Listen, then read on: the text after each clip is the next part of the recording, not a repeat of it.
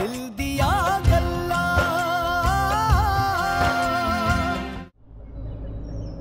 जा मिलने अपने पुत्र से।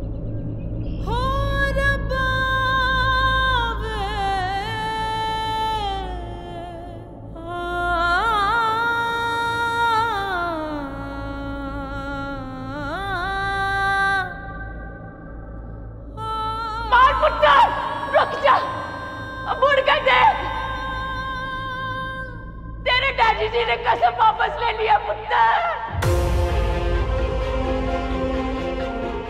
वापस ले लिया। मैं तेरा चेहरा देख सकती हूँ। आजा पुत्र।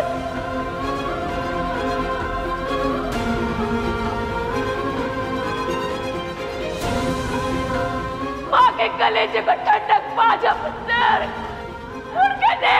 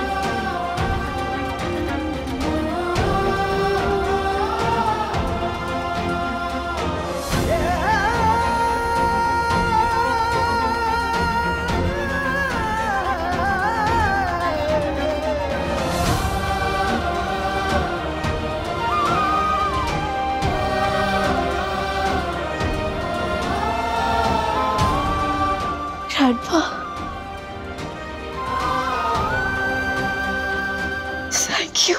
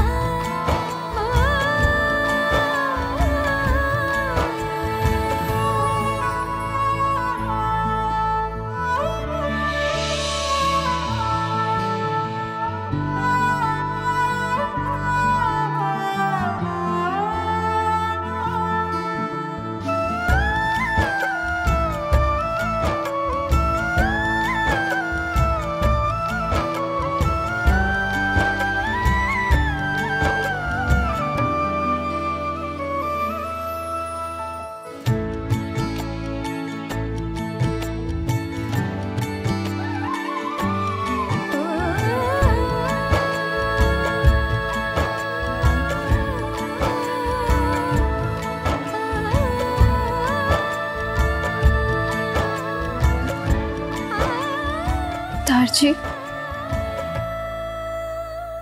आप यहाँ अकेले?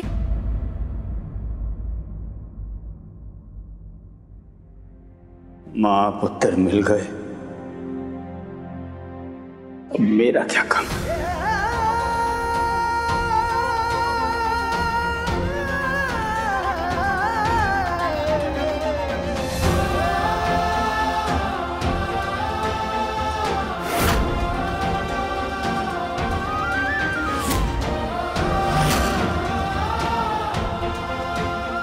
अम्मू I am telling you burn the passport. तुम यहाँ से जा नहीं पाएगी और अंकल तेरे को यहाँ अकेला छोड़ेंगे नहीं।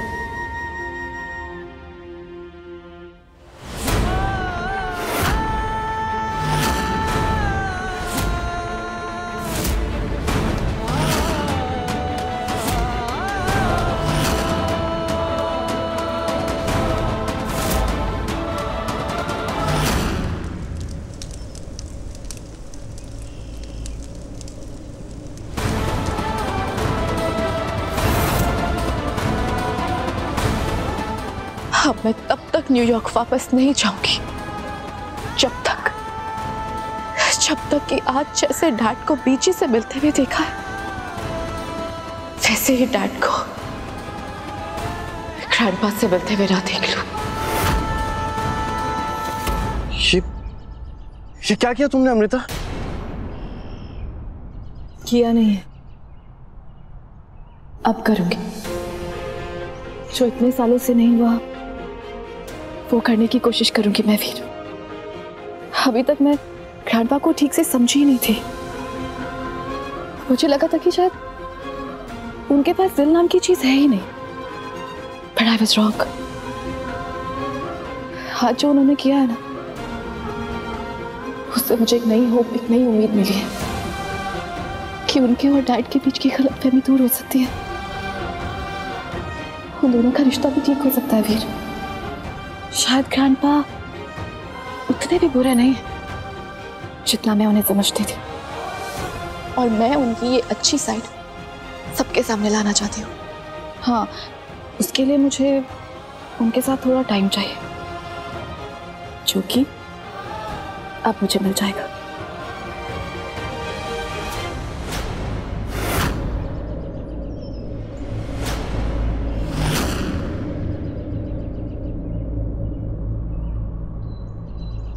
प्लीज ये मत कहना कि मैंने गलत किया वीर। मैं जानती हूँ, पर अगर इस एक गलत से बहुत कुछ ठीक हो सकता है, और उसी उम्मीद और उसी होप की वजह से मैंने जो भी किया है वो किया है। मैं सच्चे दिल से चाहती हूँ वीर कि ग्रैंडपा और डैड के बीच की जो दूरी है ना, वो खत्म हो जाए। फॉर ऑल माई लाइफ वीर, मैंने ग्रैंडपा को सिर्फ हेट किया है। फॉर वंस मैं खुद को एक चांस देना चाहती हूँ कि मैं उनके बारे में अपनी ओपिनियन चेंज कर सकूं। पता है वीर, थोड़ी देर पहले डैड अकेला फील कर रहे थे, और अब ग्रैंडपा। लेकिन तुम ही बताओ, इतनी बड़ी फैमिली होते हुए भी कोई अकेला क्यों फील करे? मैं बस सबको एक करना चाहती हूँ। मैं ठीक कर रही हूँ ना वीर? पता नहीं मैं इस काम में सक्सेसफुल होंगी भी या नहीं, लेकिन फिर भी एक कोशिश करना तो बनता है ना वीर? बिल्कुल बनता है, मैं इसमें तुम्हारे साथ हूँ। अमृता, हम एक दूसरे के लिए कुछ नहीं कर पाए, पर मिलकर अपनी फैमिली के लिए तो कुछ कर ही सकते हैं। Come on now, deal?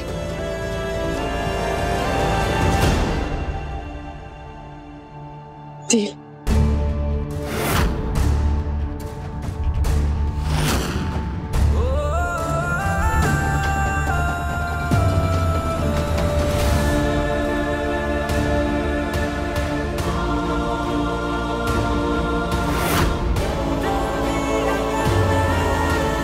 रिया,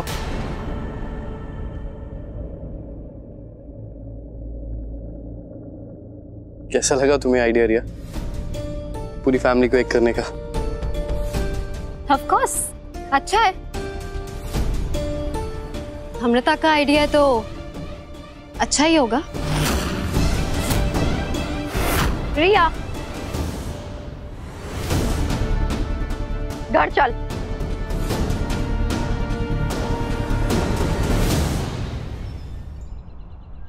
आयो रब्बा, अब मतलब ये लोग हमेशा के लिए यही रहेंगे हमारे घर में। पूरा का पूरा टब्बर आ गया है। माँ बेटे तो मिल लिए, एक पल को तो मैं भी इमोशनल हो गई थी, और अगले ही पल याद आया कि अब ये दोनों मिलके ना आप बेटे को भी मिलवा देंगे। पता नहीं ये डैडी जी को क्या हो गया था, ये बीजी को कसम से क्यों आजाद कर दिया। ये जो 25 साल में जो किया कराया था ना, सब कुएं में डाल दिया। ये अमृता तो, अमृता को देखा है, कुछ सीख उससे, किससे स्मार्टली भोली और अच्छी बनकर सब कर जाती है। ये पासपोर्ट ना चलाना एक बहाना है कि मैं अपने डैडी जी और पापा को ना मिलवाना चाहती हूँ। माय फुट, अंदर ही अंदर कुछ और प्लानिंग चल रही है। तेरे ताया जी और तेरे दाद जी को पास लाने के बहाने से ना वो वीर के पास आना चाहती है। समझी तुम? तू कुछ नहीं समझी, तो ऐसी रहना। एक काम कर, तू संन्यास ले ले, वो बेहतर है। मम्मा, अगर वीर को अमृता के पास जाना ही होता ना, तो वो वैसे भी चला जाता, उसको ये बहाने की जरूरत नहीं थी। आप क्यों परेशान होते हो? प्लीज प्लीज परेशान मत हो, कुछ नहीं होगा ऐसा वैसा। तू ये बात मत बोल तो बेहतर है। 25 साल से जो नहीं हुआ वो हो रहा है। डैडी जी ने अपनी कसम वापस ले ली ना बीजी से। तू ये सोच, खुद डैडी जी अगर वीर को ये कहें कि जा अमृता नाल ब्याह कर ले, फिर तू क्या करेगी? तो फिर हमें क्या करना चाहिए मम्मा? और करना क्या, चलो चलो घर चलो दोनों। पर बीजी? बीजी का क्या है, उनके साथ तो है ना उनका लाडला सपूत, उनको क्या टेंशन होनी है, उनकी तो टेंशन दूर होगी। मुझे पता है तुम्हारे मन में क्या चल रहा है, लेकिन बहुत बड़ी गड़बड़ हो गई है। गुरुद्वारे में ना किसी ने जरूर देखा होगा बीजी और मान भाई साहब के साथ में। अब वो ना पूरे पिंड वालों को बता देंगे, देखना उसके बाद क्या होगा। आपने कुछ सोचा है? तो सोचना क्या है, सोच लेंगे सोचने वाले। अब लेकिन कोई बात तो सुना करो। मम्मा चलो। मम्मा क्या हुआ?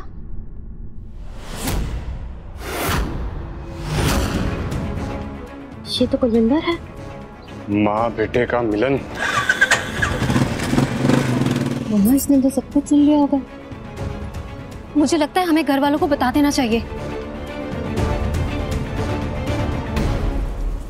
किसी को कुछ बताने की जरूरत नहीं, तो पागल है। जो हो रहा है वो अच्छे के लिए हो रहा है। शायद ये पिंड वाले ही हमारी प्रॉब्लम का सलूशन निकाले।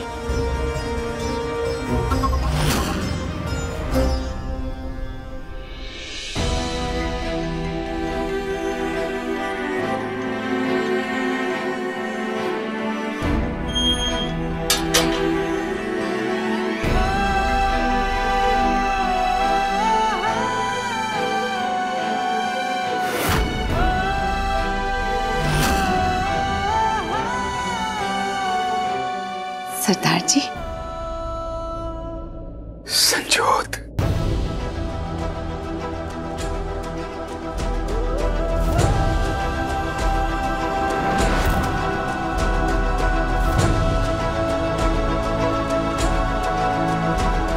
तू यहाँ? मतलब आपको क्या लगा कि बेटा मिल गया है तो आपको भूल जाऊंगी?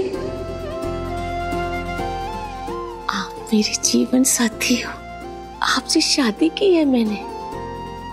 इस जन्म में तो मैं आपको नहीं छੱडने वाली। मर जाऊंगी तो पूतनी बन के आऊंगी।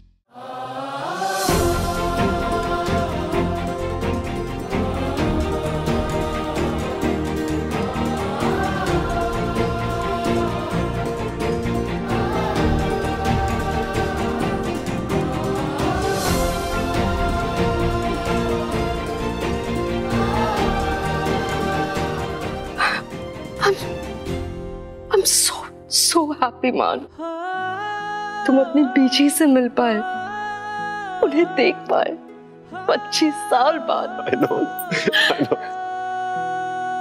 आस्था, बीजी को गले लगा के ना आज सच में कलेजे को ठंडक पहुंची है। आस्था, सच में बीजी की झप्पी में ना जादू है, जादू। हाँ माँ, वो तो है। बस अब तुम और डैडी जी मिल लो, फिर हम सुकून से यहाँ से चले जाएंगे।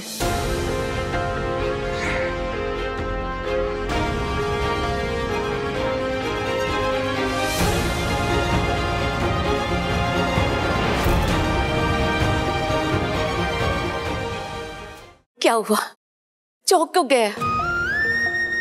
चलिए ना, चलकर आप भी मिलिए ना अपने मान से, अपने मान से। चलकर देखिए तो कितना सुंदर है, कितना तंदुरुस्त हो गया, एकदम विलायती बाबू। मुझे तो लगा था कि मैं अपने मान से कभी नहीं मिल पाऊंगी, पर आपने अपने कसम वापस लेकर ये साबित कर दिया कि आप मान को कितना प्यार करते हैं। आज भी वो आपका मान ही है। आइए, चलिए। तुझे लगता है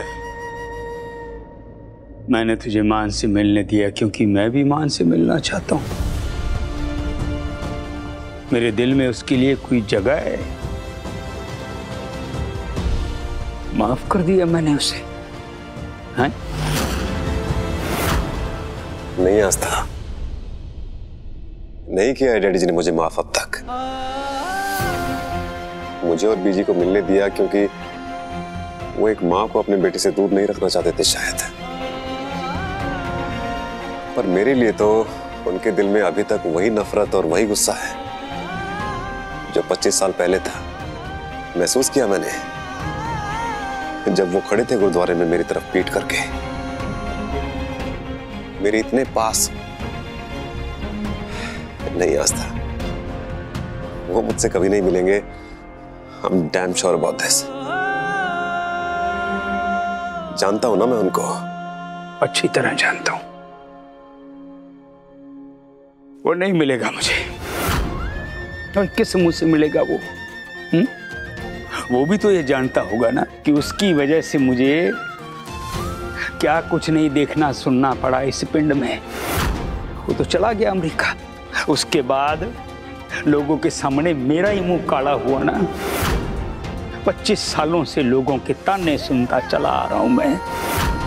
इस पिंड में अस्पताल ना होने की वजह से किसी के साथ कोई भी अनर्थ होता था, कोई भी अनहोनी होती थी, सारे दौड़े चले आते थे दिलप्रीत सिंह बरार के सामने उसको ताने सुनाने के लिए, उसके मुंह पर कलंक पोतने के लिए। देखो जी, आपका पुत्र कहाँ गया मान? बड़ा फख्र था ना आपको उसके ऊपर।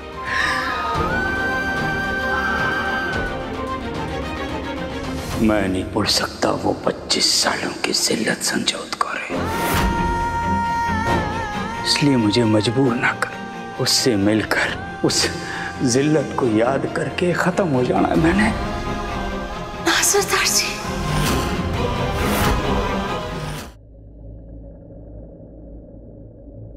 तू मिल ली ना उससे, ठंड पड़ गई ना तेरे दिल में। बस मुझे इस बात की बहुत खुशी है। देख, इससे ज्यादा की ना तो तू मुझसे कोई उम्मीद लगा और ना मैंने लगाई है रब से, कम से कम इस जन्म में तो नहीं। एग्जैक्टली, इस जन्म में तो बिल्कुल नहीं। पर बीजी से मिल सका, उन्हें गले लगाया, उनके पांव छू सका, यही बहुत बड़ी खुशकिस्मती है मेरी। अब इससे ज्यादा ना तो मैं अपनी किस्मत आजमाना चाहता हूँ और ना ही उनसे कोई उम्मीद लगाना चाहता हूँ जिन्होंने हमेशा ही गलत समझा है मुझे। पता है आस्था, माँ से सुलह करना ना बहुत आसान होता है, मोम जैसी तो होती है माँ, पर बाप और बेटे में एक बार दूरियां आ जाए ना, उसे मिटाना ऑलमोस्ट नामुमकिन होता है। अच्छे से जानता हूं उन्हें और उनके गुस्से को। चलो अब तैयारी करो, थोड़ी देर में निकलना भी है। हाँ, पर बीजी के आने तक तो रुकेंगे ना मान? काश थोड़ा टाइम और बिता सकता उनके साथ, पर अगर यहाँ ज्यादा रहा तो मुश्किलें बढ़ जाएंगी मेरे लिए। Uncle, aunty, oh my God, खोलो। अमू क्या हुआ? मेरा पासपोर्ट बॉनफायर में गिर के चल गया। मैंने बचाने की कोशिश की लेकिन अम्मू ये आई एम सॉरी डैड। अब मुझे भी नहीं आइडिया है कि ये सब कैसे हो गया, लेकिन अब हम न्यूयॉर्क वापस कैसे जाएंगे?